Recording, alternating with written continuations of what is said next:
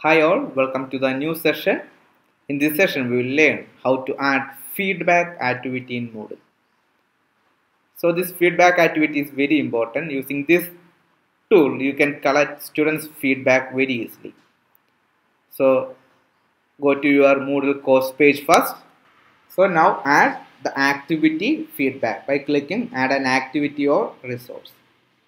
So here you can see a feedback tool.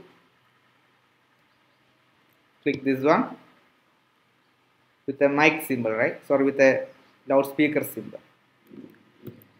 Then click add.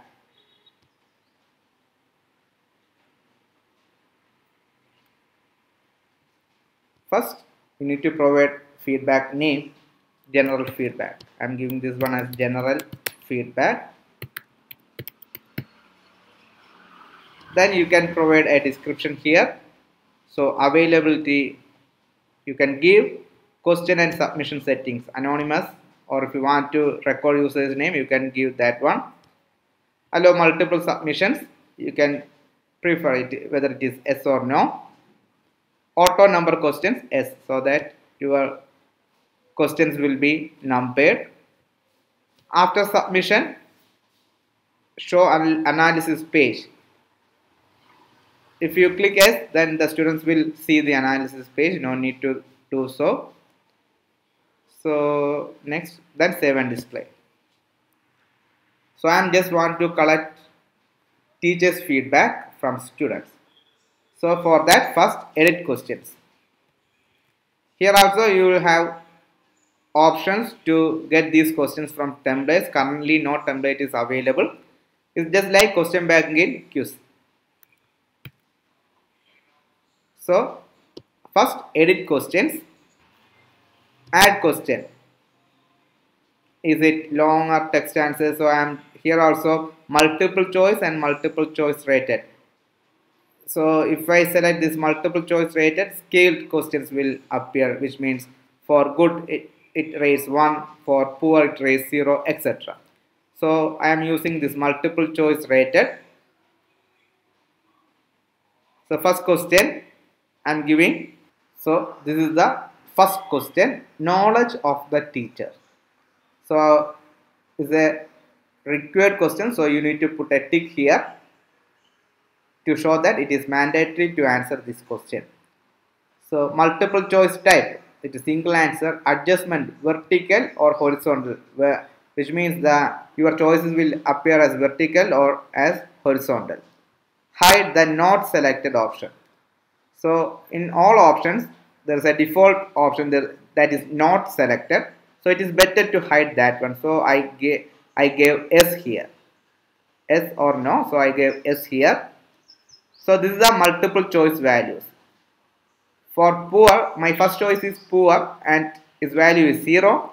So use one line for each answer and it should be given in this format, 0/poor. Then the next line 1/good. If you want to give other choice, 2/excellent. So that teacher will get the mark accordingly. Position, first position, save question. So this is the thing. You need to give a question. You need to check whether this is a required one. Question multiple choice type, adjustment, this is not selected option, click as multiple choice values, then click save question. So this is very easy. So now you can see the question, knowledge of the teacher. Poor is there, good is there, excellent is there with their rated values. If you want to add other question, here you can select a multiple choice question. You can select that one and add the question without this rated values. In this way you can submit a feedback to students. You can see how this feedback is reflecting at students' end. So these are the resources and activities we have added. So here students can see a feedback session has been generated by the teacher. Click on that, general feedback. Then click answer the questions. First question, knowledge of the teacher. Poor, good, excellent. So the student selects good. Submit your answers. That's it. Continue. Now we can see what happened in our teacher page.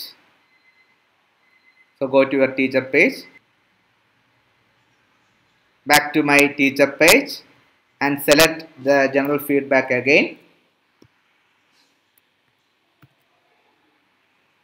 So you can see the report. Submitted answers 1. So here there is an option at the top, show responses. You can see here, show responses. Click show responses.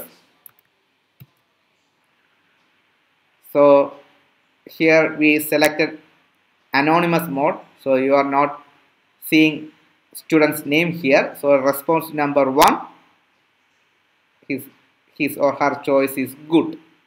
And you can download the report. So here also so many options. You can select comma separate CSV file. So the Microsoft Excel is good one, so that you can work on that, work on the sheet later. So click download.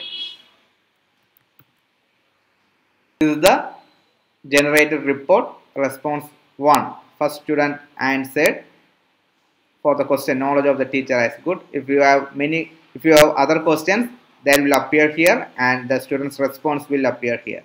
So in this way you can collect the students' feedback and you can generate the report. So this tool is very important. Using this you can collect your feedback from your students. Then in this way you can enhance the quality of your classes.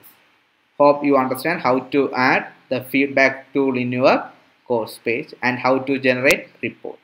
Thank you.